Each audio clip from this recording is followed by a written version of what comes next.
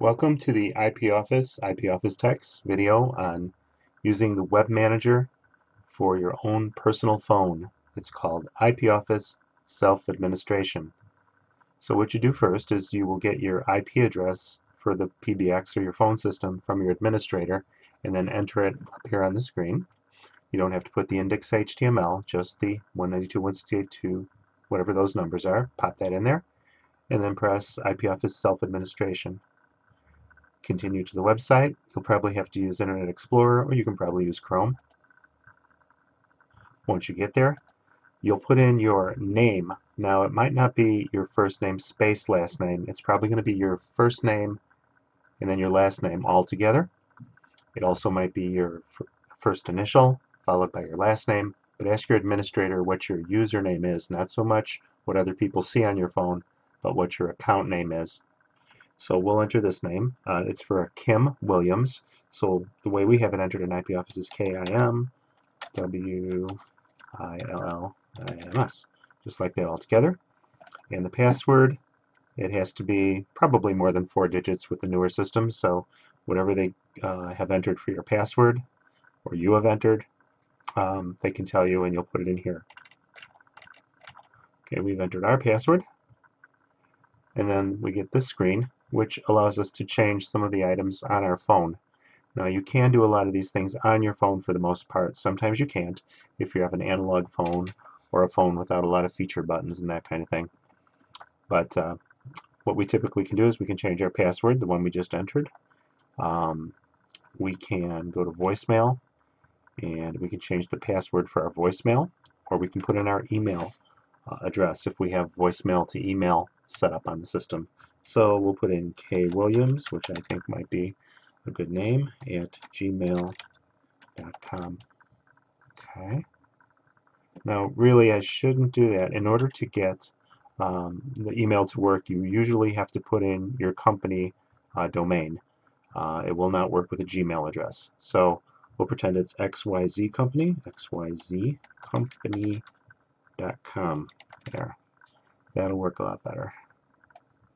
Okay. We do a save. Data has been saved to the system. That's what we're looking for. Okay. Scrolling down, we have more items we can change. We can turn our Do Not Disturb on or off. Then we can also add particular extensions that even if we have our Do Not Disturb on, they can still get a hold of us. So for example, we'll put in extension 203. We're extension 201. We're going to let extension 203 come in. So now they will be able to call us even if our Do Not Disturb is turned on. We can turn it on here, or typically there's a button on your phone. Press save. Mobility. Mobility is pretty much your cell phone. That's what people will use it for most.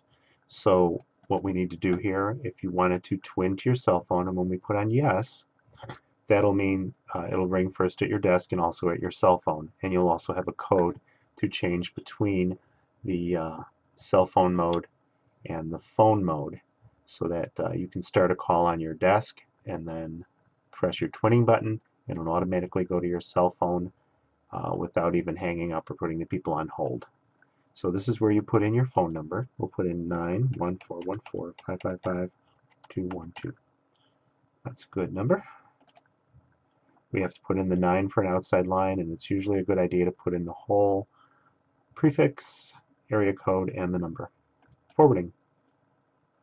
We don't have forwarding on now, but if we wanted to, let's say forward over to another extension, 203, or even forward to an outside number, you can put in the 91, etc. We typically forward unconditional. So we can press yes and then save. We're not going to turn on forwarding right now, so we'll leave it on no. But we like it at 203. Personal directory. This is where you can add things to your directory. On your phone, you'll have a directory button that looks like a small book if you have a newer type phone on the IP Office. So very simply, we're going to put in a phone number here. Add. We'll put a name on it. See, speed dial. If you have a number of speed dials, let's call this will be number, let's see, we'll cancel out of here. So this will be the 4th speed dial. So we'll put number 4, speed dial number 4. actually starts with 0, so let's make it 3. We'll just say John, and we'll put in some sort of a number. It'll be an outside number, 91414 789 123. Okay, add. So now we see John is actually our third number. We can put the numbers in here because that'll allow us to dial it quicker if we actually have an entry here for the speed dial number. If you don't have a number here, then you can still access it from your book icon, which is the directory.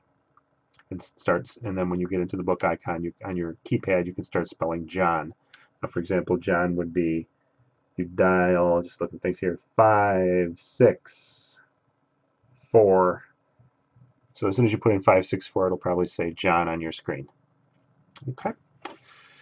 So the next thing we'll do, which is very useful, is changing your buttons. Now a lot of times your phone will have maybe 8 buttons down the side of the phone. Maybe you'll have 6 here and 6 here, 4 here and 4 here.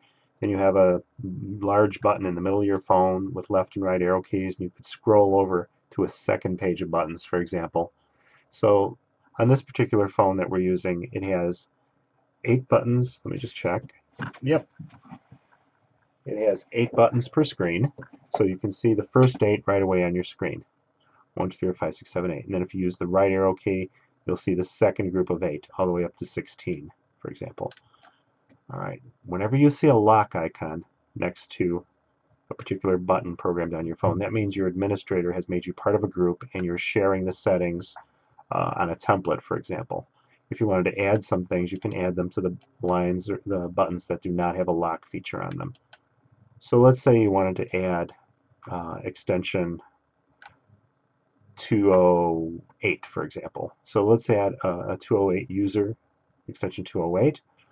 And what that is when you have a user button here, you can press this button and it'll go directly to them, or you can use the transfer and then hit the button and it'll transfer over to them, or you could also, there's a light next to it so you can see if they're on the phone or not, or on Do Not Disturb. So let's add one for another extension.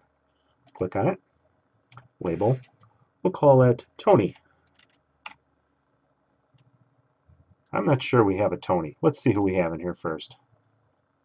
We have a user. Okay, user's good. And now we'll select the user. Oh, okay, Linda Carter. Let's use Linda Carter. So let's change the label over to Linda. So we'll say Linda right on our screen. User, Linda Carter. Okay. So now Linda's there. If we go to the phone, we'll see, after we save it, that Linda has now appeared. We want to add another one right here, maybe a feature of some kind, like conference, or we'll see what we have. Let's see what kind of things we can do here. Call pickup is a good one to do. And we'll just call it pickup, so it'll appear on your screen as pickup. Put it on here. So if you hear a phone ringing nearby, you can press call pickup and you can pick up your neighbor's phone if you know they're away and they want you to cover for them. So now that's in there. If you press this button, you can copy it over to another location. So let's make another Linda. We'll hit copy and then press another one right there. And then we can probably do paste. Let's forget I did that. Okay, we'll save it. And now Linda and call pickup are part of our group. And now Linda and pickup are programmed on the phones. To get out, all we have to do is press log out. Yes. And that's pretty much it. Thank you for watching our tutorial on using the web interface for your own personal phone on the Avaya IP Office using release 9.1. This is Jim with IP Office Techs, signing off. Bye.